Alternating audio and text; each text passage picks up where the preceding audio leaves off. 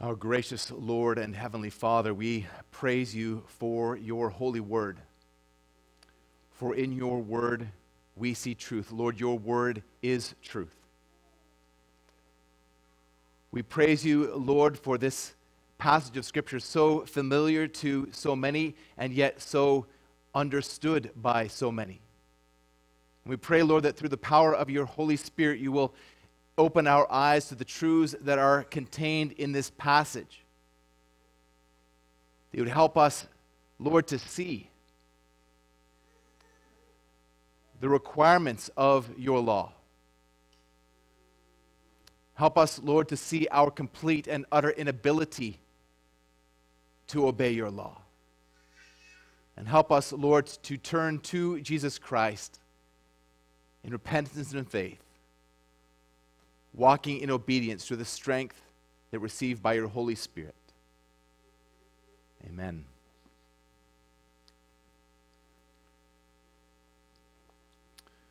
Well, people like good stories, and it often doesn't matter whether the stories are true or not. And often the most entertaining stories are actually fictional. Like Mark Twain once said, never let the truth get in the way of a good story. But of course, as Christians, we know that the story that has ever been recorded is the 100% true events of redemption history as we read in Holy Scripture.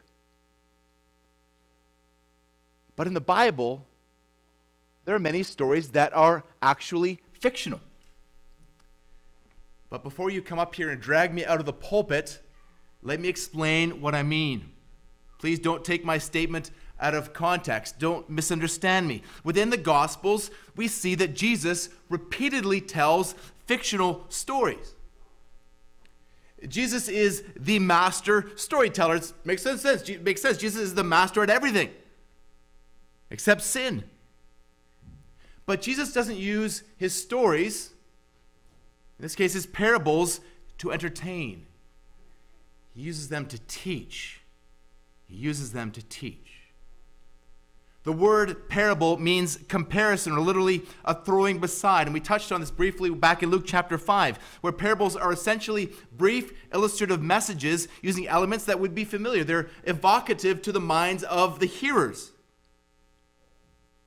Now, Luke is going to focus a great deal on the parables of Jesus, especially in this middle section of Luke's gospel account, as Jesus has now set his face towards Jerusalem. There are 18 parables that are unique to Luke in this gospel account. And the vast majority of the parables that are in Luke's gospel account are found here in this section. But there are other parables that are briefer. Especially when we think of the ones like those recorded in Matthew. The kingdom of heaven is like a treasure hidden in a field, which a man found and covered up. And then in his joy, he goes and sells all that he has and buys that field. That also is a parable. Well, using the term parable, but in the more narrow sense, in the sense of an illustrative story, and these are the ones that we see here most of the ones we see here in Luke in this middle section, take place again as Jesus is journeying towards Jerusalem from almost the end of Luke 9 to almost the end of Luke 19. Again, 18 of these parables are unique to Luke, and many of them are very familiar to us. Many of them are quite popular even in the broader church. Well, this one, the one that is so-called parable of the Good Samaritan, is probably up there with the parable of the prodigal son as one of the best known of Jesus' parables. But this one, the one that we're going to be looking at this morning from Luke chapter 10, 35 to 37, although it's one of the best known, it is probably also one of the most poorly understood. When you read sermons about the Good Samaritan, or when you read commentaries, and especially some of the older commentaries, allegorical interpretations abound. And an allegory is essentially taking every single detail and making it and teaching that it means there's some hidden spiritual meaning.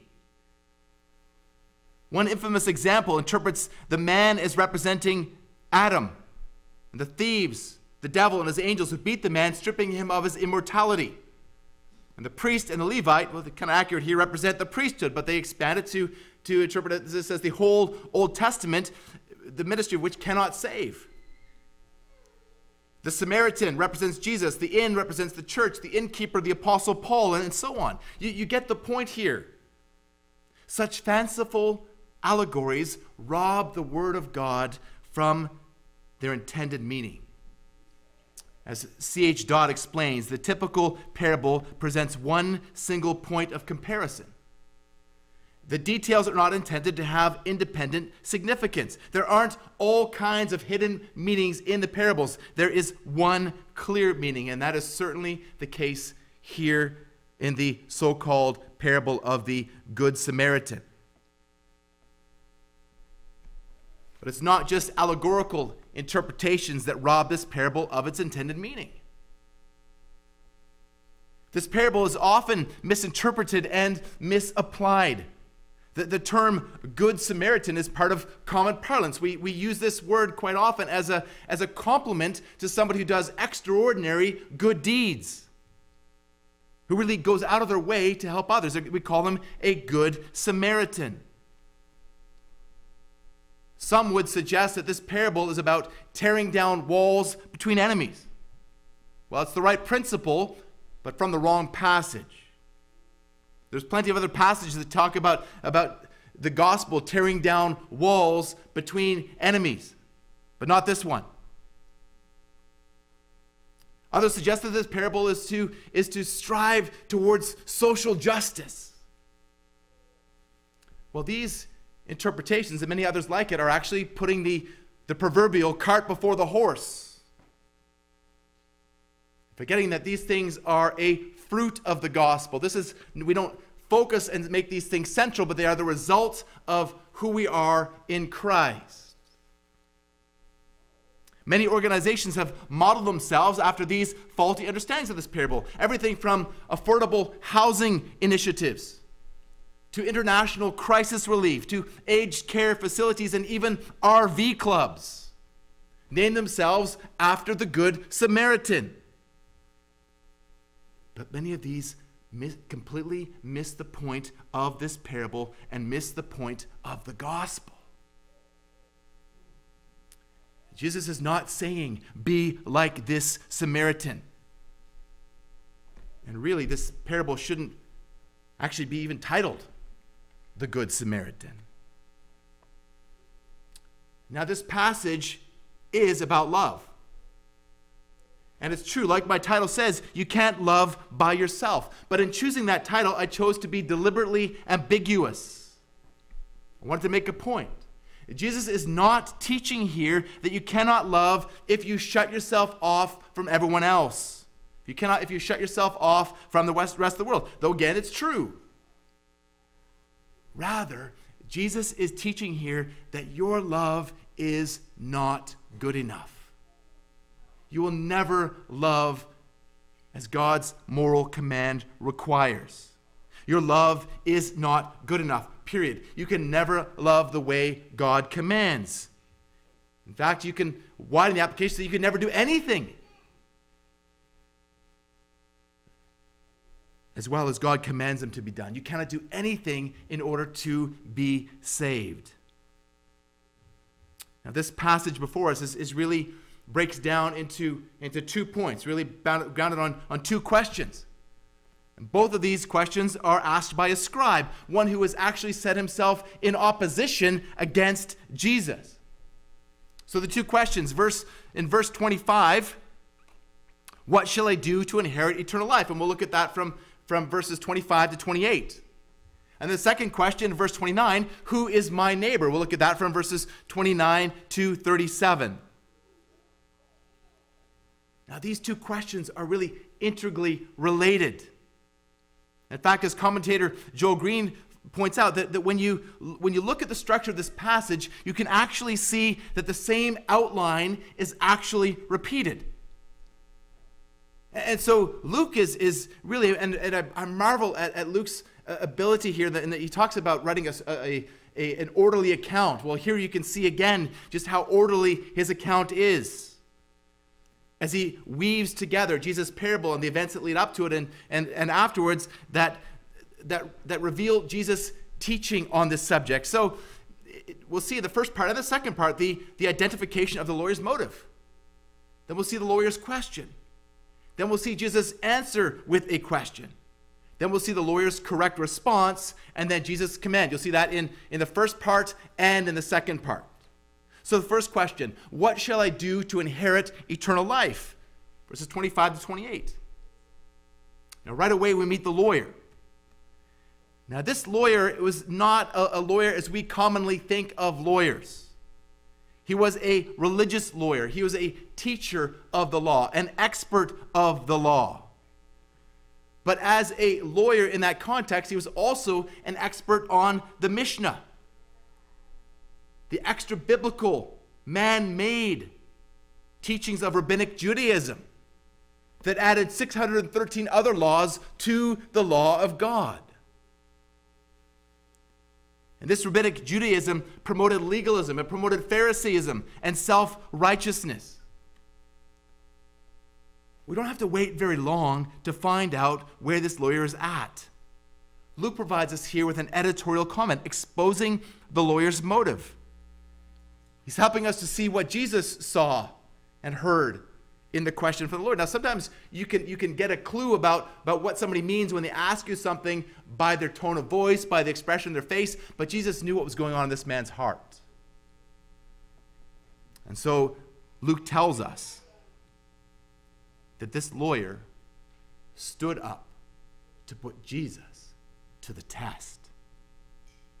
This man is trying to entrap Jesus. He's trying to build a case against Jesus. He's trying to get Jesus to say something that his enemies could later use against him.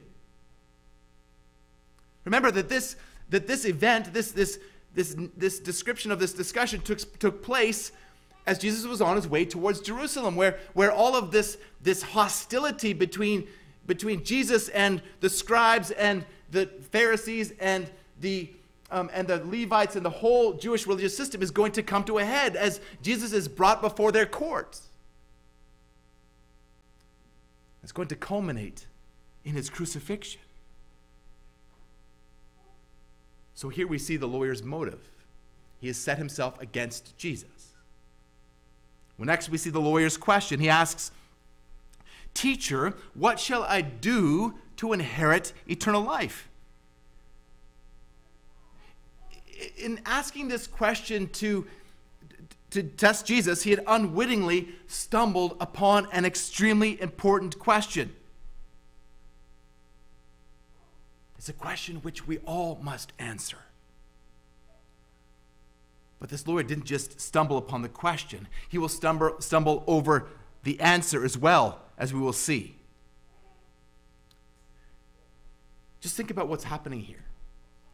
This lawyer is challenging the incarnate word about the inerrant word. This lawyer is challenging the word of God about the word of God. It's a fool's errand. But in a bitter irony, he'd actually come to the right person. If he really wanted to know the answer to this, he's asking the right person. He's coming to the one who could not only answer the question, but the one who is the answer to the question. Now, I'm sure you've had these kinds of conversations where a person asks you something, but again, you don't have insight into their heart, but it's pretty obvious in their tone of voice and the context of the conversation, and you can see that they really don't want to find out what you believe. Let alone, they really don't want to hear the gospel. But they want to corner you. They want to trap you in your words. But as with this question, quite often these people aren't doing this. You need to see the heart behind it. When someone challenges you like that about your faith, it's not that they just want to have a debate with you. That's not really what they're looking for.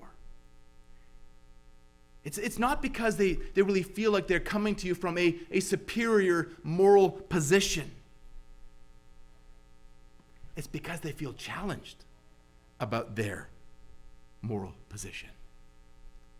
It's because they're uncomfortable with the gospel truths, with the claims that Jesus makes about him being the only way and the only truth and the only life and the only way to the Father, and to realize that every other way is a way that leads to death.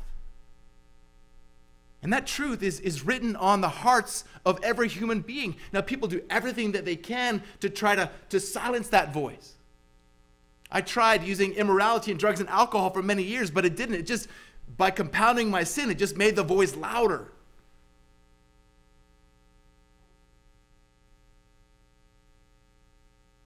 Again, as I say so often, there is no such thing as an atheist, only anti-theists. So this lawyer feels uncomfortable with Jesus and uncomfortable with his teaching. So he asks what he can do to inherit eternal life. Well, the reality is he can't do anything. He can't do anything. He is trying to earn eternal life. He thinks that salvation is by the works of the law. So as it turns out, this expert of the law doesn't really know the standards of the law or the application of the law. Again, people do this sort of thing all the time when you try to share the gospel with them. They say, I'm a good person. And they rhyme off several good things that they have done. They see themselves as the good Samaritan. They think that they are the hero of their story. Well, now we see in verse 26 how Jesus answers the lawyer's question with a question. And again, answers the question with a question. Make note of that. If somebody asks you an awkward question, you're not obligated to answer that question. Sometimes it's better, as Jesus so often does, to answer their question with a question. And so Jesus answers this lawyer he answers this question with a question, really two questions. What is written in the law, and how do you read it? Now, Jesus is revealing his profound wisdom here. He is appealing to the law, and in so doing reveals his faithfulness to the law, despite the fact he is often accused of being a lawbreaker. He's also appealing to what appears, at least, to be a common authority between him and this lawyer, the Word of God. So, in fact, Jesus is pointing this lawyer back to the law that he's supposed to be an expert in. What does the law say? What do you say? And those two answers had better line up. Well, now we see in verse 27 the lawyer's correct response. The lawyer's correct response. He's combining the law to the command to love God from Deuteronomy 5, which is part of the Shema, which for Jews is the most important passage in the scriptures, and the command to love your neighbor from Leviticus 19:18. And together, these two verses are really the summation of God's moral law. Love God and love your neighbor. And these really encapsulate the two tables of the Ten Commandments. Elsewhere in the Gospels, they are called the Great Commandment, the Royal Law, and the Law of Love. Now let's deal with the first part of this command, the command to love the Lord your God with all your heart and soul and strength and mind. The whole person is described here, right? Emotion, consciousness, will, and intellect. And the second is like it. You're to love your neighbor as yourself. Now, this isn't multiple choice. The only correct answer here is E, all of the above. You must do it all. And you must do it all the time. If you really want to earn your salvation, you must love God perfectly, and you must love your neighbor perfectly, and you must never shirk your commitment to that commandment in any moment. Because if you want to earn your righteousness by your works, just breaking one point of the law, as we saw from James chapter 2, just breaking one point of the law makes you a lawbreaker. And because of the infinite holiness of God, requires the infinite punishment for the lawbreaker in hell.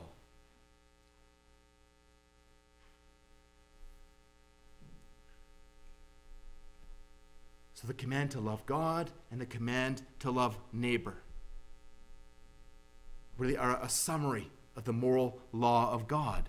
And your love for others is integrally linked to your love for God. In fact, your love for others flows from your love for God. 1 John 4, 20 and 21. If anyone says, I love God and hates his brother, he is a liar.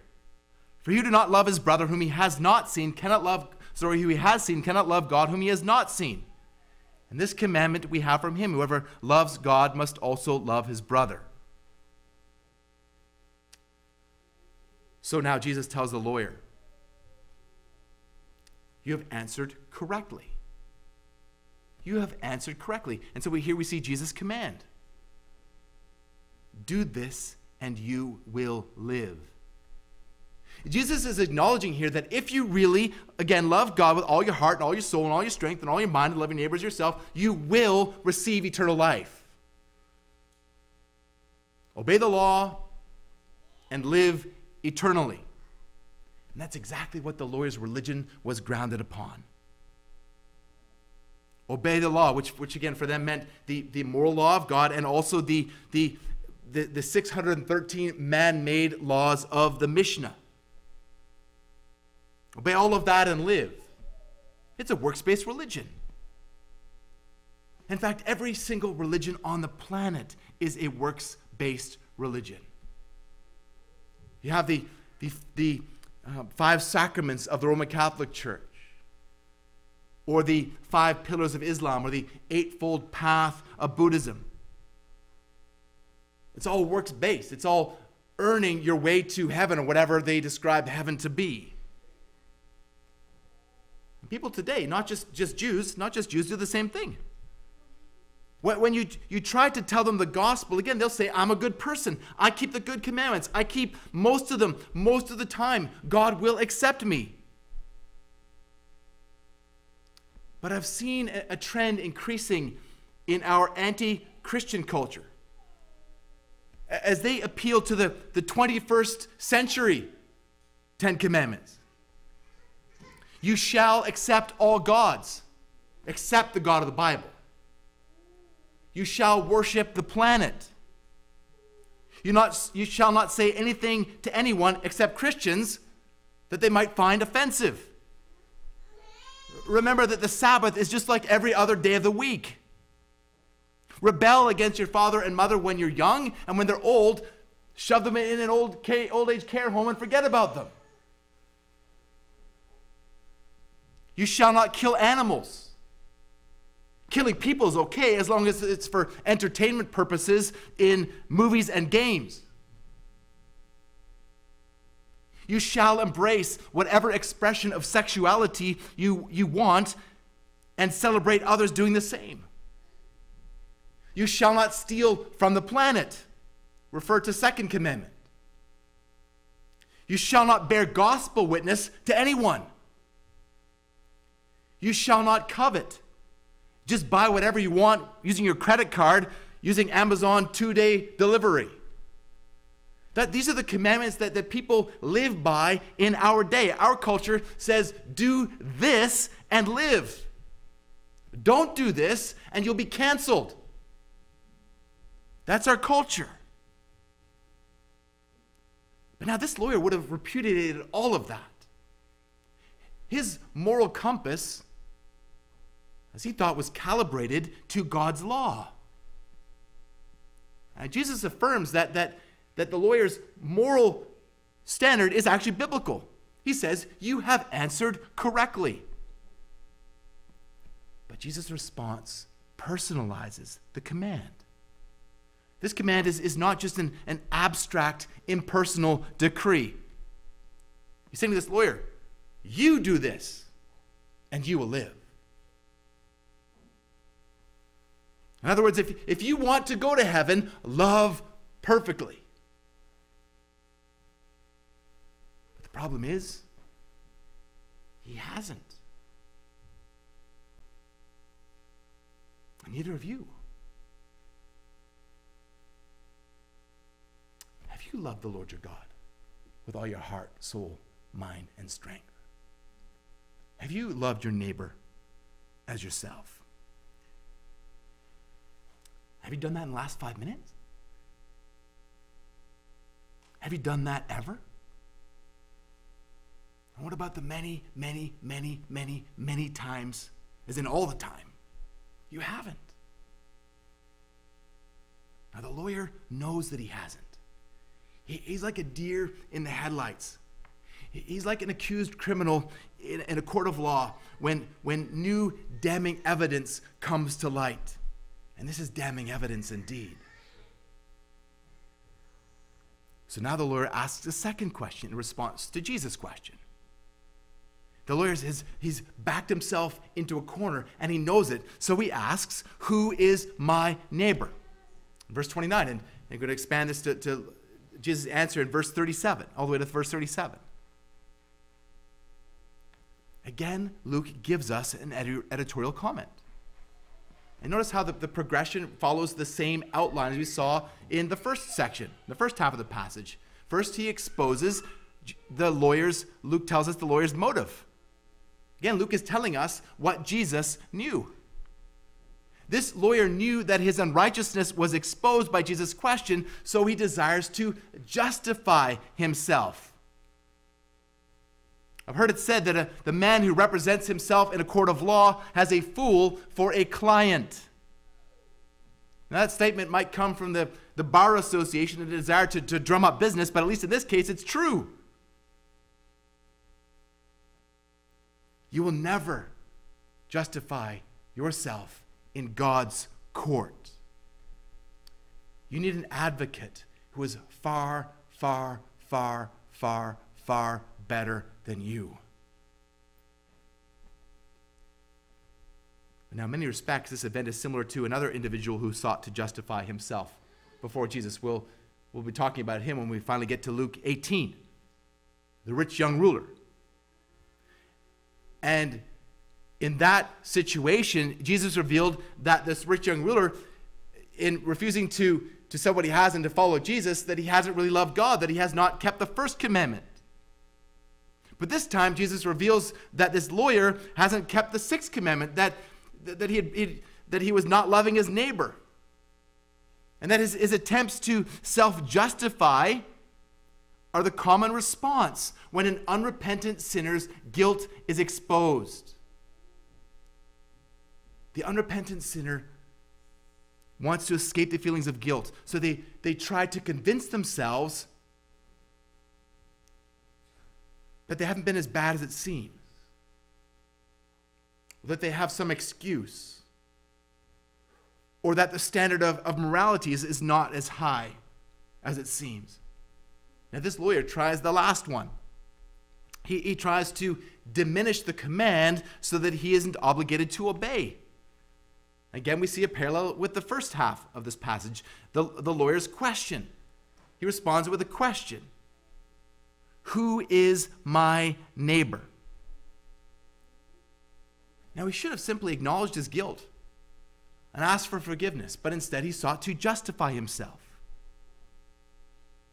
Now, he should have known what the requirement of the law is, because neighbor love is clearly taught in the Old Testament. There are commands about loving the sojourner as you love yourself from Leviticus 19:34. There are commands about loving your enemy, like in Exodus 23, 4 and 5, that speak of helping your enemy by rescuing his animal. And an expert in the law should have known that. But the Jews, instead of loving their neighbor, they went to the other extreme. They went to the extreme of avoiding their neighbors altogether, of isolating themselves from their neighbor. And Paul is going to indict the Jews for their disdain of the law, for this very thing in Romans 2, verses 23 to 29. Verse 23, you who boast in the law dishonor God by breaking the law. And this lawyer is asking here about the least amount of obedience that is required. But Jesus requires perfect obedience. The lawyer hopes that Jesus is going to reduce the ethical requirements, but Jesus doesn't. Rather, Jesus shows that love is far more demanding than the lawyer realizes. Jesus is about to reveal who the lawyer should have considered as his neighbor. But now we see again that Jesus answers a question with a question. Jesus answers the lawyer's question, who is my neighbor, with another question. This question comes down in verse 36. But in order to get to the question, Jesus tells this parable, this fictional story with a vital lesson. Jesus is going to expose the lawyer's self-righteousness as a fiction, to reveal that this man hasn't come anywhere close to loving his neighbor as himself. And also revealing that his lack of love for his neighbor is also going to reveal his love for God as a fiction as well. So Jesus begins this parable with a man. Jesus doesn't provide any details about the man's identity or his nationality. The man's identity is not important to this parable. This man could be anybody. This man was going down from Jerusalem to Jericho. This was a notorious route, sometimes referred to as the Bloody Way. It was a 30-kilometer or less than 30-kilometer stretch of road that went from an ascent, descended from 800 meters above sea level to about 200 meters below sea level. And this road wound through barren, rocky terrain that was surrounded by caves. These caves were perfect hideouts for robbers from which they could ambush travelers. And that's what happens in this parable, that robbers assault this traveler. They strip him and beat him almost to death and flee. Now we're told by chance a priest was going past on his way home to Jericho, Jericho at that time was actually the location where there were quite a number of priests and Levites who dwelt there, and they would travel back and forth along that road to Jericho. And this priest sees the man lying there. Good news. Here's a priest, God's servant, a paragon of virtue. He's just been ministering in the temple. Surely he is going to help this poor, hapless traveler. Nope. The priest actually crosses to the other side of the road, get as physically far away from this poor man as he could in order to pass him by. And we're not told exactly why he passed by. It could have been possibly because of ceremonial uncleanness, that he could have thought this man was dead, and that in touching a dead body he would become ceremonially unclean. But I don't think that's actually likely here, because remember, he was on his way back to Jericho, so his temple duties would have been fulfilled. And furthermore, priests, according to rabbinic law, priests were also required to bury a neglected corpse. But either way, that wouldn't have been a legitimate excuse. Maybe he was scared that the robbers would return. Maybe he felt he was too busy. We just don't know. But again, that's not the point of the parable. We do know that the priest left the man in his suffering. He left him to die. And he got away as quickly and as far away as he could. Well, next, the Levite comes. The Levites were dedicated to temple service. They were considered to be the assistants to the priests. So maybe he, another servant of God, another virtuous man, maybe he's going to help this poor traveler. Nope. He's going to do exactly what the priest did. He's going to cross by on the other side of the road and get away as quickly and as far away as he possibly can. Well, just think for a second about how this lawyer would have felt right about now. here we have the leaders in his religion making his religion look pretty bad. And the question remains, who will love this dying man? Well, the lawyer and others listening probably would have expected Jesus to say that a layperson came next. That this parable was denouncing the religious establishment. But Jesus was actually doing a whole lot more. It is going to be a sharp critique of the religious establishment.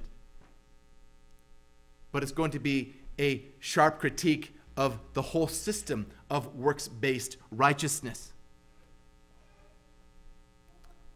The lawyer and anyone else within earshot would not have expected who would next come down the road in Jesus' parable.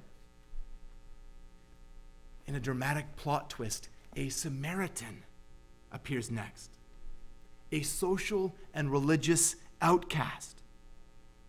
Now, we've spoken before about the relationship between the Jews and the Samaritans. The Jews and the Samaritans hated each other. The Jews, for their part, viewed the Samaritans as idolatrous mongrels. In 848, the worst insult that the Jews could think of to level against Jesus is that you are a Samaritan and you have a demon. That's the worst insult that they could think of. But the Samaritans didn't feel any better about the Jews. And so the lawyer would never have expected a Samaritan to be the one to help. Now, likely the disciples wouldn't have expected it either. As they heard this parable because of what had recently happened, remember, in the Samaritan village, where the Samaritans had rejected Jesus as he'd wanted to pass through their village and minister to them. They'd rejected Jesus, and the disciples, remember, James and John, wanted to call down fire from heaven against them. Well, nonetheless, in this parable, it is the Samaritan who has compassion on this poor traveler. His compassion and his obedience to the command to love your neighbor is in sharp contrast to the disobedience of the priest and the Levite. I'd like to have seen the look on that lawyer's face when Jesus said, Samaritan.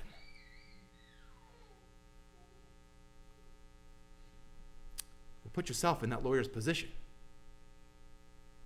I had to consider this for myself. What if instead of a Samaritan, the Lord put somebody there who has treated you poorly? Or someone that you look down on? And Jesus said it was that person who helped the traveler. What would have been the look on your face? Jesus is exposing the lawyer's hatred. He's exposing yours too.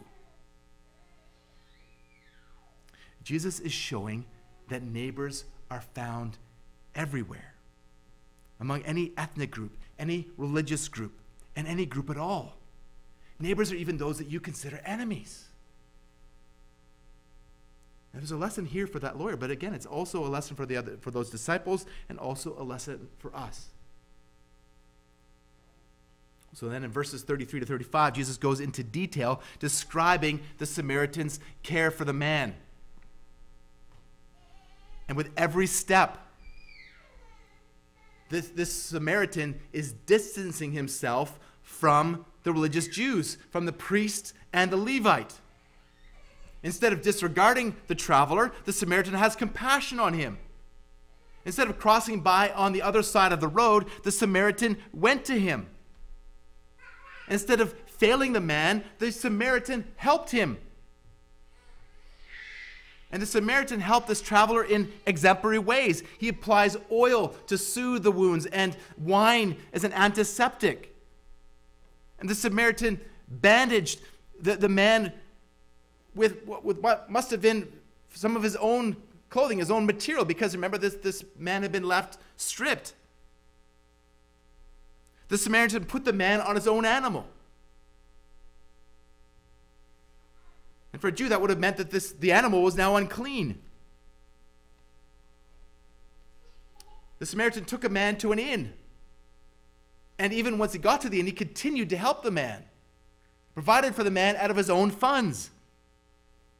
And when he had to leave, he gave the innkeeper 2 denarii, which would have been enough to provide for the man's care for at least 3 weeks. In fact, the Samaritan told the innkeeper that if there's any extra, he would pay that too. He wrote a blank check, saying, whatever this man needs, I want to foot the bill for.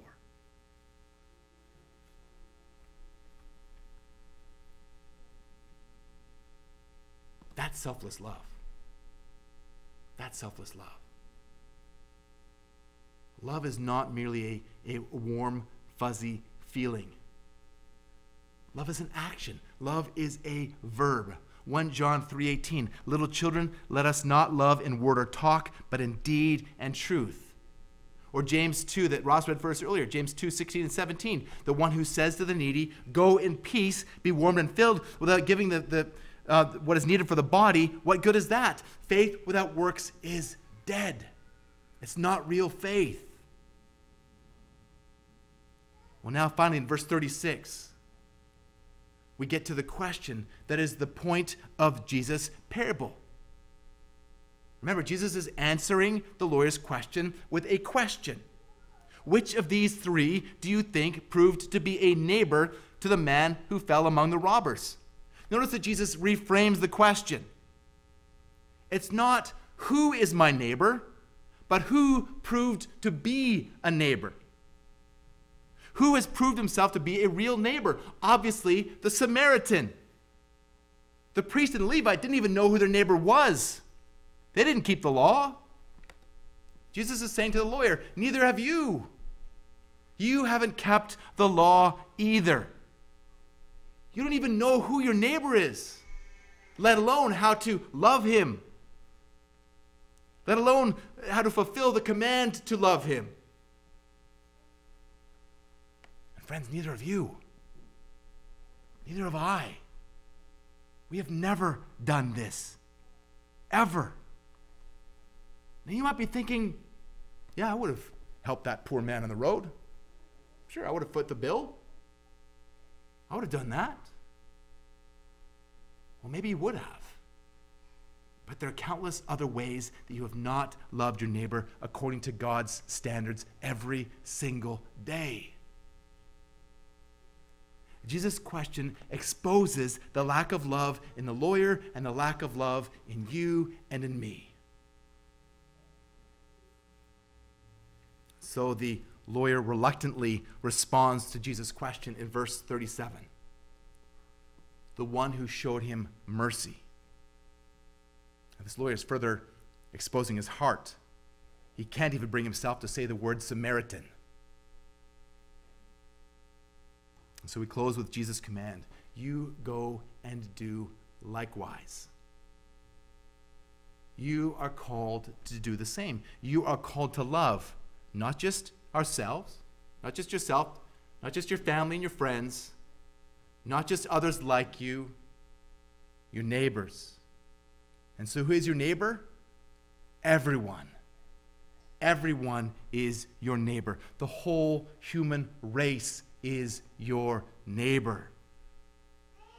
Whatever someone's beliefs, whatever someone's background or circumstances, every human being on the planet is your neighbor. Your Muslim neighbor is your neighbor. Your immoral neighbor is your neighbor. Your drug-addicted neighbor is your neighbor. Your liberal neighbor is your neighbor. And any of them can respond to God by His grace. You need to share God's grace with them by telling them about God's grace. Your neighbor is also that needy child halfway around the world.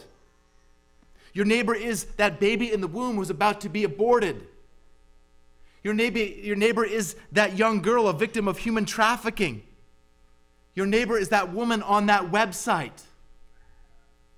And how can you help them? You may never meet them, but you can pray for them. You may never meet them, but you can look for practical ways to help them. But your failure to love reveals your need for a Savior. Even as Christians, Our failure to love proves the fact that we still need a Savior. You cannot love by yourself. You need God's forgiveness for your failure, and you need God's strength to love. Those who are saved are commanded to love.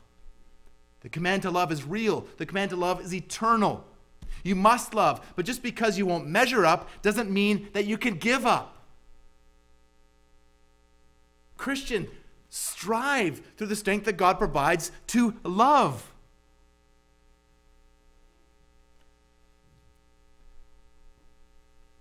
Those who have inherited eternal life will grow in their love for God. They will grow in their love for their neighbor.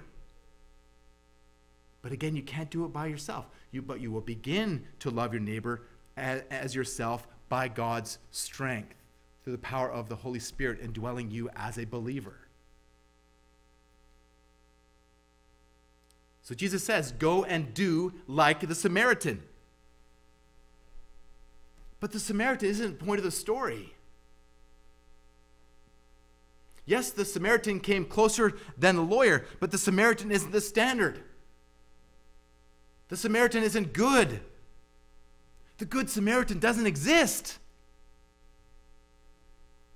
Now, I'm not saying there are no good Samaritans. I'm saying there are no good people. There are no good people. No one is good except God alone. Luke 18:19. Now, earlier I said that every religion is works-based. You understand that Christianity is works-based as well, don't you? But in Christianity, Jesus Christ did all the work.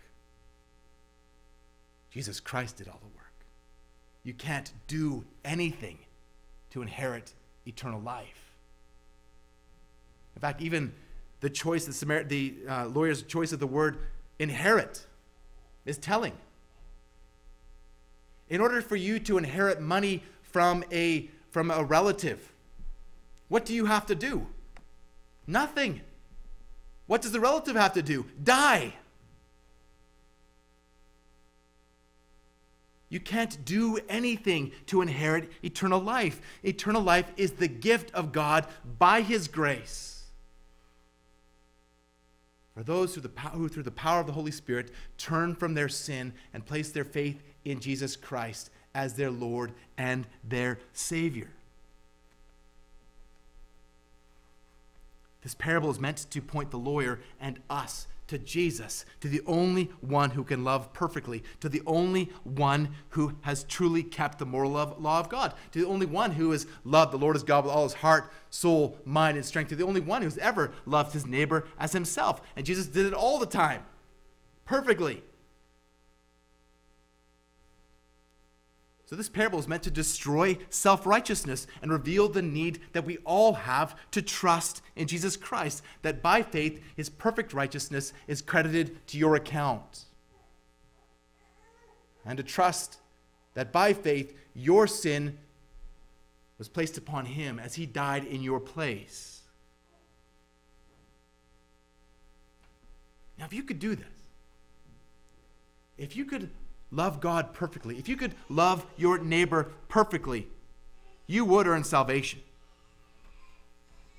But you know you can't. You know that you cannot obey God's law. But the law is not the problem. You are the problem. I am the problem. The commandment of the Lord is pure, enlightening the eyes. Psalm 19:8. In Paul's autobiographical self-testimony in Romans 7, he says in verse 12, so the law is holy, and the commandment is holy and righteous and good. And in verse 14, for we know that the law is spiritual, but I am of the flesh, sold under sin. And Paul concludes Romans 7 with this question, wretched man that I am, who will deliver me from the body of death?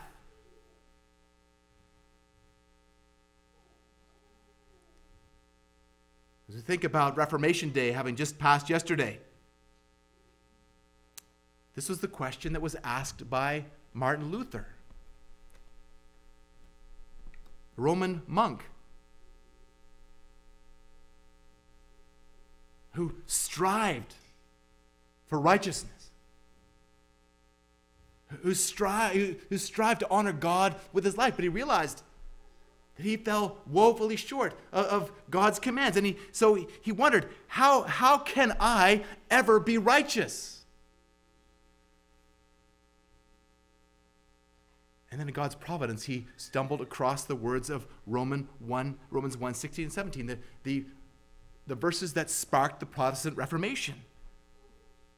For I am not ashamed of the gospel, for it is the power of God to everyone who believes, to the Jew first and also to the Greek. For in it the righteousness of God is revealed from faith for faith, as it is written, the righteous shall live by faith. The righteous shall live by faith. Luther's conclusion is the same as Paul's conclusion in Romans 24 and 25. Thanks be to God, who through Jesus Christ our Lord. So then, I myself serve the law of God with my mind, but with my flesh I serve the law of sin. When you consider that in the wider context, that the Apostle Paul says we're no longer slaves of sin because of the work of the Holy Spirit in our hearts. We are set free from bondage to sin, and we have now become slaves to righteousness. So in the outworking of the gospel in our lives, we grow. We grow in love for God. We grow in love for our neighbor as part of our progressive sanctification.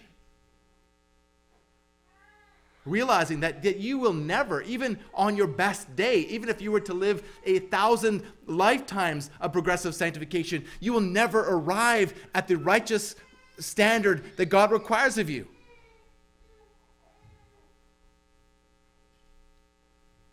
But you and I, brothers and sisters, we look by faith at the one who did, and at the one who died in your place and mine, and the one who lived in your place and mine, our Lord Jesus Christ. Let's pray. Lord Jesus, we praise you for who you are. We praise you, Lord, for your great grace. We praise you, Lord, for living the life that we have never lived. We praise you, Lord, for dying the death that we deserve to die. We praise you, Lord, that you have revealed your holy command to us, that shows us how you would have us live, that shows us how we fall woefully short of that standard. And yet, Lord, we also see from your word that you died in our place, and that the righteous requirement of the law was fulfilled by you for us. Help us, Lord, we pray, by your grace and for your glory, to look to you in faith and confidence that we have been credited with your righteousness. And then help us, we pray, as your people who are called by your name, Lord, to by your grace and for your glory, to walk in obedience. Help us, Lord, to love you. Help us, Lord, to see who our neighbor really is. And help us, Lord, to love our neighbor for your glory and for the building of your church. We pray this in your holy name. Amen.